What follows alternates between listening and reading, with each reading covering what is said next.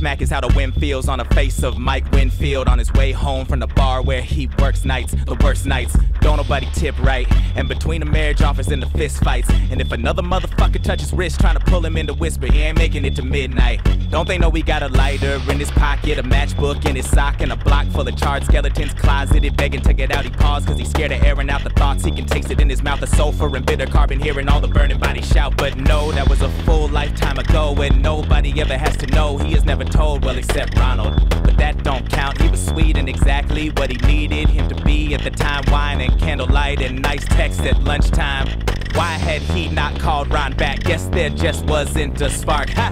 No, mustn't joke about these things. Wouldn't want to disappoint Doc Clark. So many hours on a couch, so many buried memories that take so many tears to get them out. Water had never been a friend, hold up. Where had he seen that car before? Blue Acura dent on the left rear fender. Back again, the sensor.